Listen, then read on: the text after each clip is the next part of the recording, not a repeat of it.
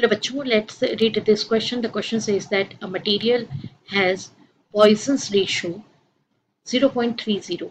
If a uniform rod suffers a longitudinal strain of 3 into 10 to the power minus 4, then the percentage change in volume. Options are 0.05%, 0.02%, 0.01%, 0.08%.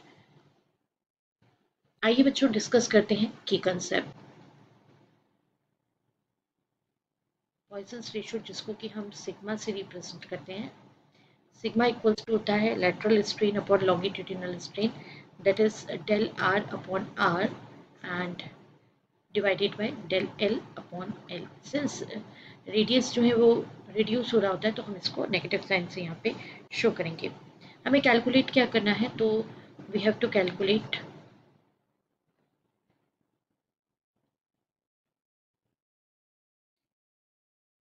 Percentage change in volume. तो percentage change in volume ये हम कैसे count करेंगे, तो इसको count करने का सीधा सा रास्ता है कि हम del we upon we calculate कर लें एंड मल्टीप्लाइड बाय 100, तो ये हमारा पर्पस सॉल्व हो जाएगा। तो बच्चों जैसा कि क्वेश्चन में गिवन है, यूनिफॉर्म रॉड के लिए हम कैलकुलेशन कर रहे हैं। तो एज वी नो दैट कि रॉड है तो उसका जो वॉल्यूम होगा वो सिलेंड्रिकल फिगर के वॉल्यूम के इक्वल होगा, that is pi are square L. Are radius है, एल लेंथ है, तो सिलेंड्रिकल शेप के लिए वॉल्यूम हम पाई आर स्क्वायर एल लेते हैं। So therefore del we by we equals to 2 times del R by are plus del L by L. अब इसमें वैल्यूज हम सब्सटीट्यूट करेंगे बच्चों। तो जैसा कि हमारे पास सिग्मा का फॉर्मूला है, तो ये सिग्मा का फॉर्मूला जो है इसी से हम कैलकुलेशन करेंगे डेल आर बाई आर का। तो इसको हम दे देते हैं एक्सप्रेशन 1 और कैलकुलेशन कर लेते हैं। तो बच्चों सबसे पहले तो हम यहाँ पे del R by are calculate करेंगे।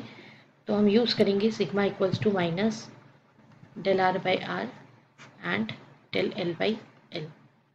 तो यहाँ से del R by are equals to होगा minus sigma into del L by L.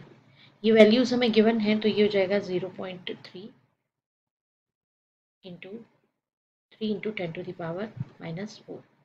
तो फाइनली ये आएगा minus 0.9 into 10 to the power minus 4। तो बच्चों अब हम कैलकुलेट करेंगे यहाँ पे डेल वी बाय वी, जो कि हम इक्वेशन 1 से पता है हमें कि ये 2 into del R by are plus del L by L के इक्वल है। तो आप देख सकते हैं फ्रॉम इक्वेशन 1, इसमें वैल्यू पुट कर देंगे आप del we bye we equals to, ये माइनस साइन इस बात का इंडिकेशन है कि जो रेडियाई हैं वो रिड्यूस होते हैं, तो ये हम इसकी वैल्यू ही पुट करेंगे, that is 0.9 into 10 to the power minus 4 plus, तो इसका वैल्यू है 3 into 10 to the power minus 4। Calculate करेंगे हम तो it will 1.8 into 10 to the power minus 4 plus 3 into 10 to the power minus 4, that is del v by v, ये हमारे पास आ जाएगा 4.8 into 10 to the power minus 4।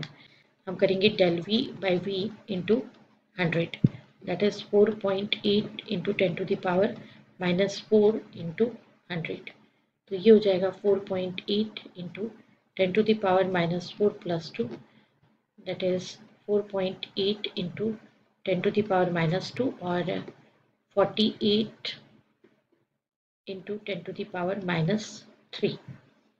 तो इसे जब आप सॉल्व करेंगे बच्चों तो percentage change in volume that is आएगा 48 divided by minus 3, 48 divided by 10 to the power 3, that is 0.048।